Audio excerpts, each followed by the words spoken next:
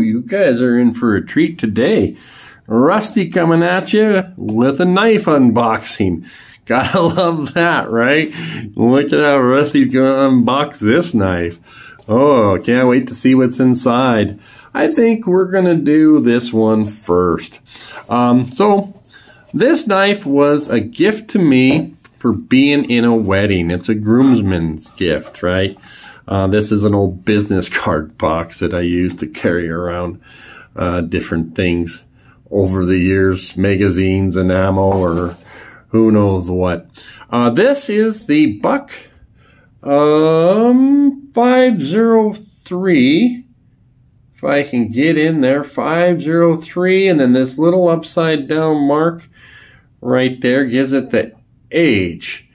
And I want to say that this was in 1997 this knife was made. And it is known as, I'll cover up, they engraved it a little bit, the Prince. Okay, so we have some nice, these are, I'm going to call them nickel bolster. It's a lockback. We got some redwood here, and we got this drop point, kind of a blade.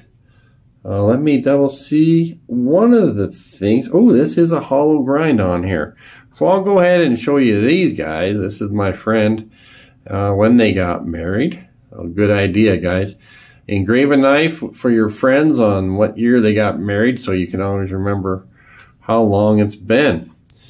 And, you know, there's not a whole lot to show off on a buck knife. We've all seen them before. And it is very nice. Of course, it's made in the USA. And there's your lockback.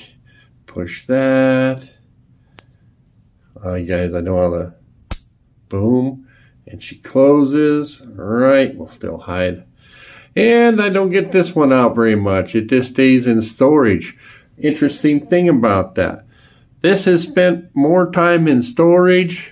And I mean storage unit, and it's 420 steel. I almost have to imagine, although it's not stamped.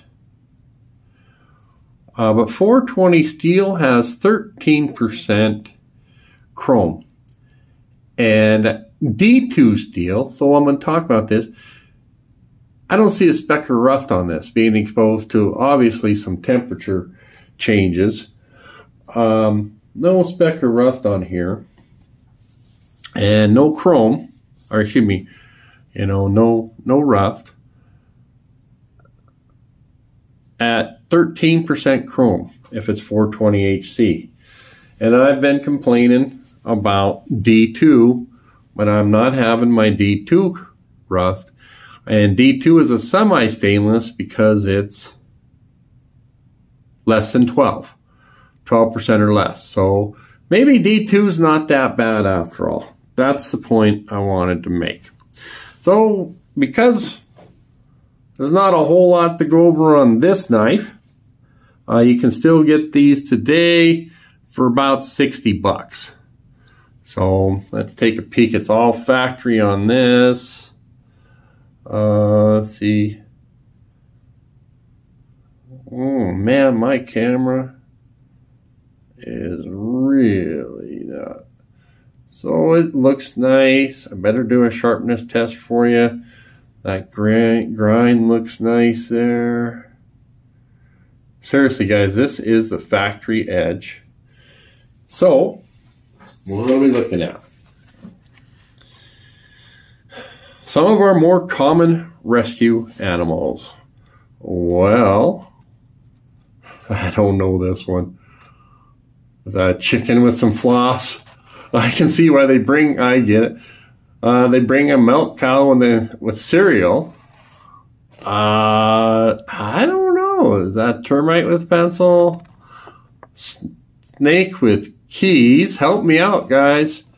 Rhinoceros with pizza. Pepperoni. I'm not sure. I don't quite get it. Some of our more common rescue animals. Floss chicken. I don't know. I see why a cow would deliver cereal. All right, you can use the milk to eat the cereal. All right, how are we doing?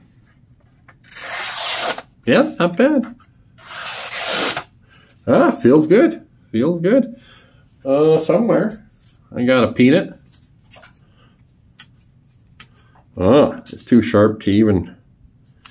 There we go. How are we doing here? All right. She passes. Very good. Thank you, Buck. Nice job. So, that's why you pay 60 bucks for a little knife like this. Okay, moving on. Barlow. This is another Lockback Rusty has. Lockback knife Barlow. What's this one all about? Well, Rusty bought this one probably, definitely before 1997. This is about Stephen Barlow. So I'll kind of go through it real quick. We hope you enjoy the rare beauty of a Barlow design. Barlow design incorporated. Barlow design. So Barlow, I think, is actually the name of a knife. Barlow's kind of weird. Barlow refers to a knife design. In this case, it refers to a knife company. And the Barlow company, I believe, made knives in the United States. So help me out, guys. As well as, at different times, I think they made knives in China. And then, there we go. And then, like this particular one was made, it says Barlow, in Taiwan. So I do not know the steel on this Barlow. It's a stainless steel. Taking a peek, how did they do on the edge? Your bolsters. And I'm not that kind of a guy. If they call this scimitar, scrimmagey. Anyway, it looks like it's supposed to be white bone. And again, so when I bought this knife, when I came across this, I bought one for my dad and one for my brother. And I think my dad got, you know, some elk.